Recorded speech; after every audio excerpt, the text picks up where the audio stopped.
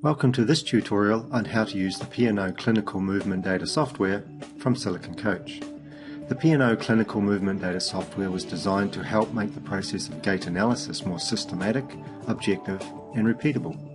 It uses videos, on-screen analysis tools, data recording forms and input from an analyst to automatically generate reports for the patient, referrer or other health practitioners or funders.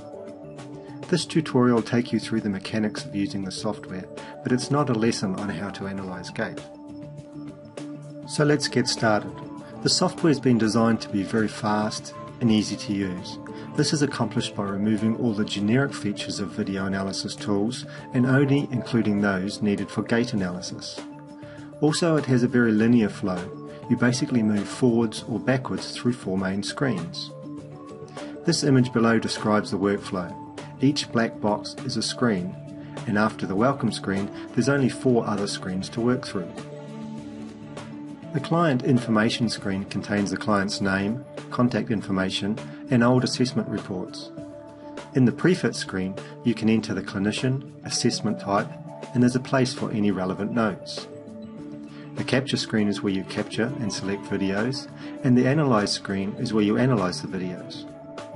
Now we'll work through each of these screens in more detail.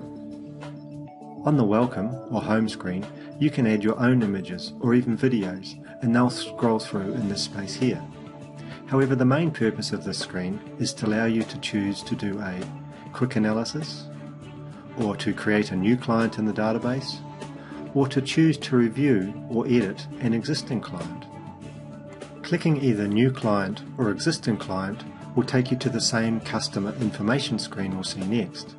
However, if you choose Existing Client, you'll get the opportunity to select the client from your database, and then that client's details will be loaded for you. The client information is collected and displayed on the left of the screen here. You can see that old reports take up the majority of the screen over here. The Review Videos button down here is very handy if you want to review the client's videos without going through the process of making a whole new report. You also have options down here. If you click Edit, you will be editing the current report. If you click Edit and Copy, you'll be editing a copy of the current report, which will remain untouched. And next will take you to the next screen where you will start a new report. Now I'll click the Next button to continue. In the prefit screen, you must choose the technician or physician's name from the pull-down menu. You add your own names by right mouse clicking and typing them in the window that appears. After choosing the technician's name, choose the assessment type. This selects the type of assessment procedure that you'll follow. If you're not following any procedure, then just choose blank.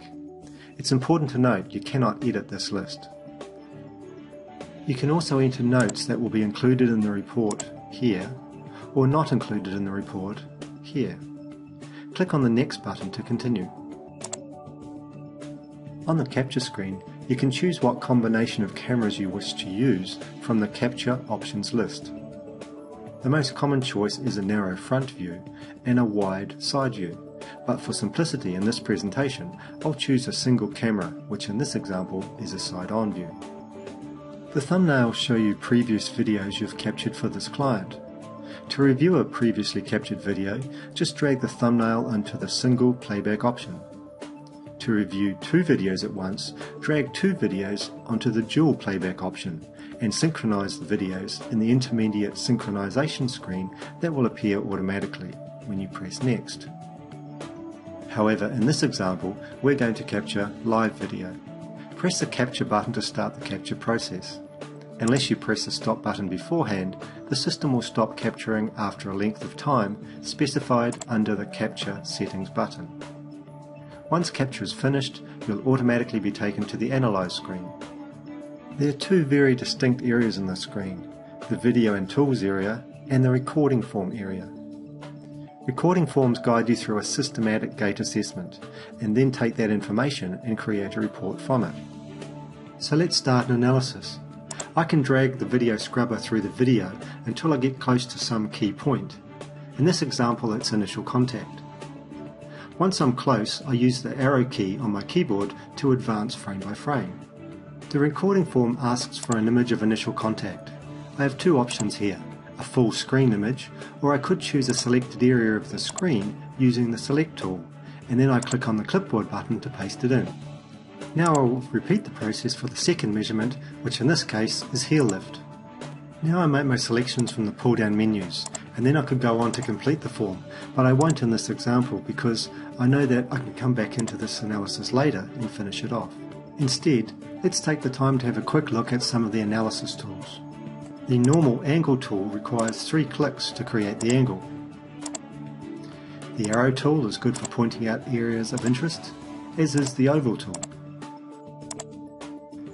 Although the analysis tools are pretty self-explanatory, you can review how to use them by pressing F1 on the keyboard at any time as shown here. Once in the help, you can find out what each tool does, how to use it, and some possible uses of it. So let's close the help and delete our analysis. Then choose to finish and then save this report. And now you can see that the new report is back here in the client's information area.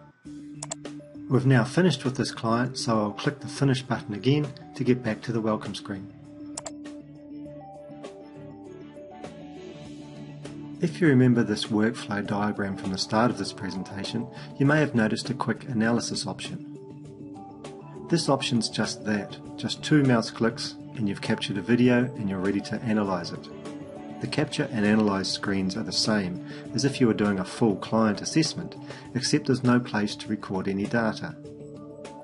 It's important to note that quick analysis videos are not saved for more than 30 days, and there's no client data associated with the videos.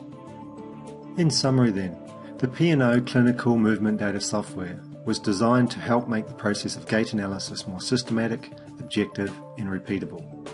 It's simple to use, a full analysis is just done on 4 screens. Data collected in the process is used automatically to create a report at the end. Quick analysis is very fast, but no client information or video is saved. And the help can be accessed by pressing F1 at any time. We hope you enjoy using this software. If you require more information, please contact sales@siliconcoach.com.